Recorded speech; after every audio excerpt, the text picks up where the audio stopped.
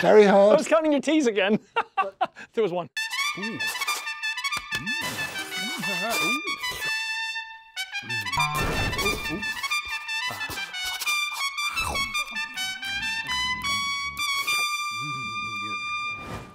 I teach in large lecture halls, but for the students who can't attend in person, I also teach those lectures online. But the online experience never feels as good for the students or for myself as actually being in the lecture. Professor Pat Healy at Queen Mary University London studies the subtleties of human interaction. So if anyone can tell me why my online lectures don't work as well as my in-person ones, he can. So I'm going to visit him now. And there he is. Dr. Healy. Pat, hey, nice to see you. Oh, yeah, elbow. Like the old COVID elbow. Okay, so I'm coming in designing my lectures right now, and much of this is going to be online. The students have the option of not actually coming to sit in the lecture halls. And I wonder how much that's going to affect their learning. I always have the feeling that the interaction with the people virtually is not as good somehow, but I can't exactly say why. And I'm hoping that you can help me with some of those details. Well, I could tell you maybe a little. So the thing about live interaction is that you're not just talking, right? Somebody's listening. And so as you're doing right now, as I speak, you give me a little bit of feedback. You nod. So I'm active in a sense, even though because I'm actively listening. Exactly. And all of that helps you to monitor how well people are understanding what you're saying, and also to adapt it. So, you can adjust your message to the people in the room. If you're on video, if you're online, you don't get that stuff, right? If it's purely playback video, you're not getting that live interaction, and it does make a huge difference. A very common story people tell about human interaction is that we mirror each other. A quick definition here. Mirroring, or the chameleon effect, is when someone subconsciously mimics the behavior of other people during social interaction. It's thought to be an innate trait among primates and helps build rapport between people. But, as I'm about to find out, it's not as straightforward as all that. Well, clearly we're not doing that. I'm speaking, I'm gesturing, and I'm sitting with my you've arms got your folded. arms folded, you're nodding, and that's because we're doing systematically different things. I'm talking and listening. You're trying to show me your level of comprehension. I mean, there's experimental evidence that a speaker's performance is directly affected by their listeners. So Janet Bavelas did this very interesting study where she gave instructions. Could you give the instructions to me? Can I be the audience? Yeah, sure. Oh, so cool. Okay. I'm the speaker. I've got right. to tell you a story about something that happened to me, like I nearly got run over, a tree nearly fell on me or something. So a close call story. And then you either have to listen to the story and just react as you normally would, or you have to count all of the words I use beginning with the letter T. Okay. Now, what's interesting about that is in both cases, you're definitely focused on me, you're definitely paying attention, but when you're counting the words beginning with T, your feedback becomes all wrong. What Janet Bavelas' study discovered is that when the speaker doesn't get affirmative feedback from the addressee, they end up telling a much worse story. Now I'm starting to see how a lack of good audience feedback can affect me during my lectures. And you can see this in other places. It's just like any other public speaker. During lockdown, I still watched the people who do the late night shows, and they would give their monologues, and you could see them struggle. They were trying so hard to make the jokes land, and they just had to hope. Yeah, there's lots of really interesting stuff about live comedy where, comedians, you get the same joke from a series of different shows, and you'll notice they time it differently. So they wait for a kind of ripple of laughter before they'll deliver the punchline. And if they don't get that, they may even insert their own laugh. They'll go, blah, blah, blah. Right. To let them know, get the tension building. Yeah, this is right, you should laugh now.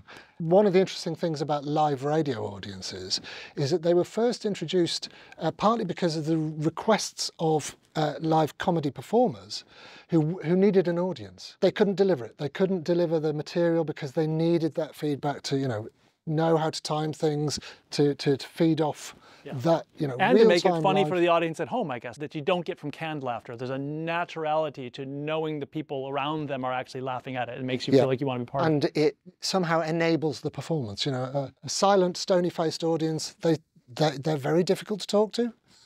Very hard. I was counting your T's again. Busted.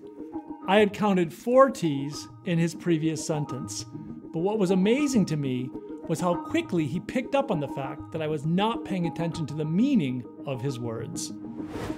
To what level have people done other experiments that sort of can break down the granular detail of some of those responses? Is it literally the head nodding? Is it the laughing, the looking out the window? How much does all that matter? Yeah, it's difficult. So a live conversation obviously is a very messy thing. It's open-ended, open-textured. There's all sorts of stuff going on. It's very difficult to do controlled experiments because it means instead of relying on actors... Yeah. Once they know they're supposed to act a different way, it's hard to separate their influence on the experiment versus their knowledge of it. So it's never a double-blind control with these. Exactly. They always know what's going on. They have to. And the idea that they can control just one behaviour and leave everything else constant, well, it's just not possible. What's interesting lately is the fact that we have virtual reality, in which you can be immersed in a virtual environment, interacting live, full body interaction with another person. That creates really interesting experimental possibilities. So if I do a live motion capture of my hand movements while I'm talking, my head nods, all of that can be projected onto my avatar in virtual reality, and then we can change just one thing, right? We can subtract the nods, or add nods, or add a smile, or add a blink.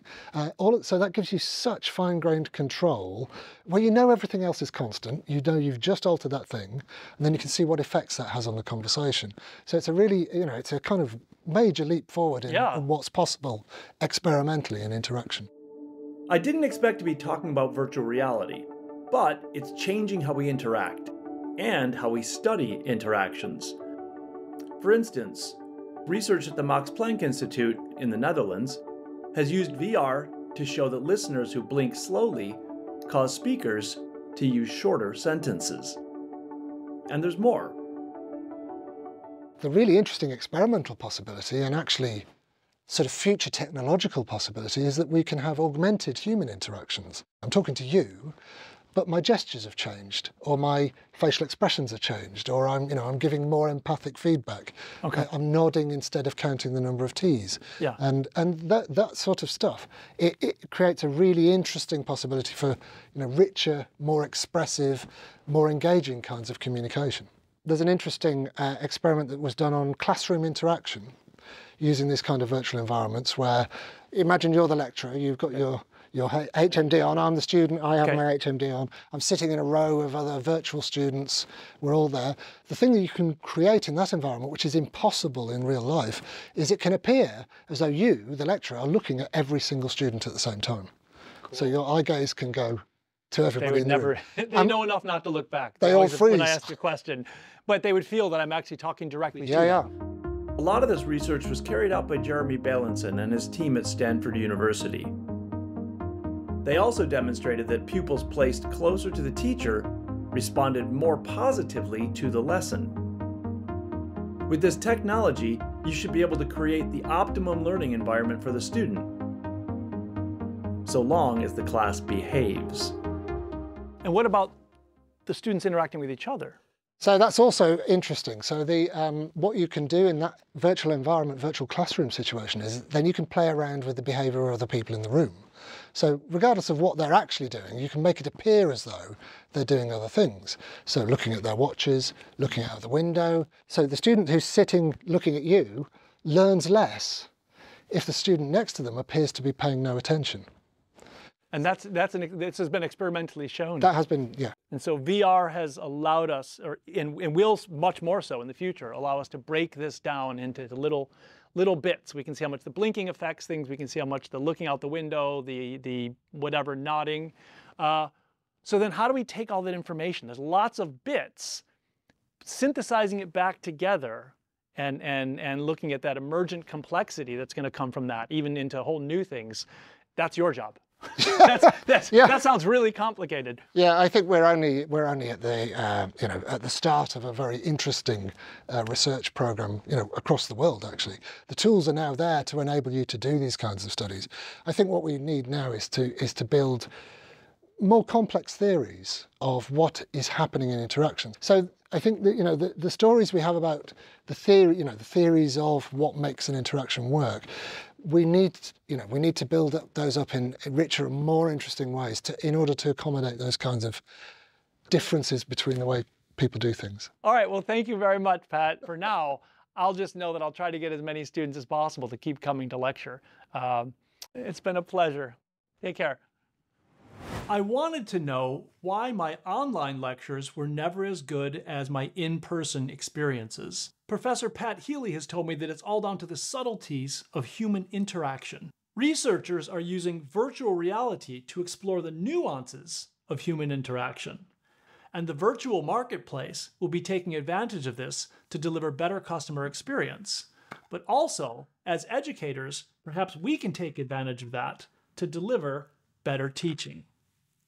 Maybe in the future, my virtual lectures will be better if they're not delivered by me, but by my avatar.